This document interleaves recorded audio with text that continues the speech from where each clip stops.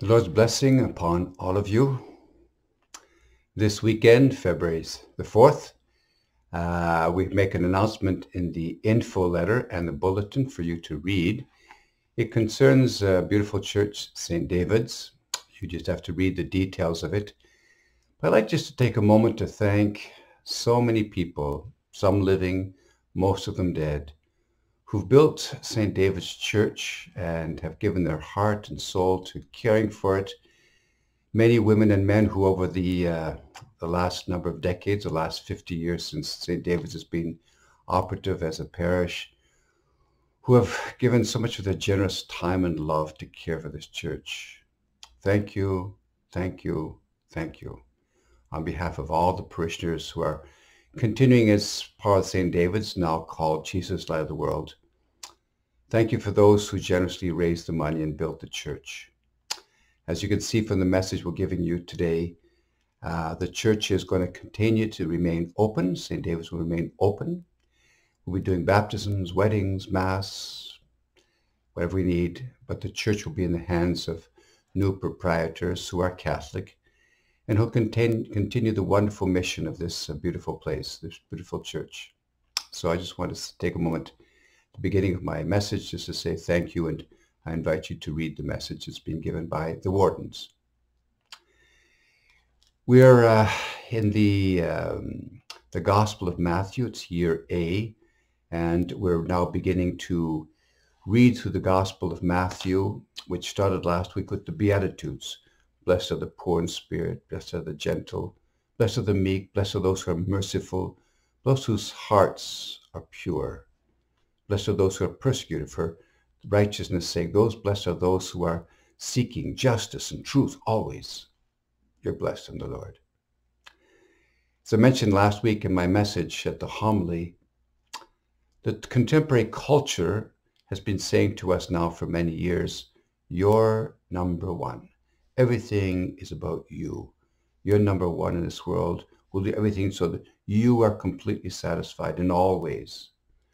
Well, Christianity is diametrically opposite to that attitude. In Christianity, Jesus tells us that you and I are number three. Number three? Yeah, you're number three. Not number one, not number two, number three. It's a fundamental Christian principle that we are number three. God's number one. God's number one. My neighbor, the people around me, my wife, my children, my husband, they're number two. I give my life for them. And I'm number three. I'm at the service of others. So the Beatitudes tell us that, and the Gospel of this weekend says you are salt of the earth and light of the world. And if you live like that, then you become an inspiration to others. But if the salt has become just sand, it's not worth anything. Our human fruitfulness becomes empty because we become self-focused, which is very much our culture. We need to become again a merciful people. People of pure heart, of service of others, who are patient with the weakness of others. We're constantly accusing policemen and teachers and nurses and politicians and everybody else for all their mistakes. You're number three. We need to be grateful for the service of others, calling each other to better generosity, but recognizing that just as others are frail, so we can be too. Example of a wonderful person who died this past week. His name was Deacon Silva Russell.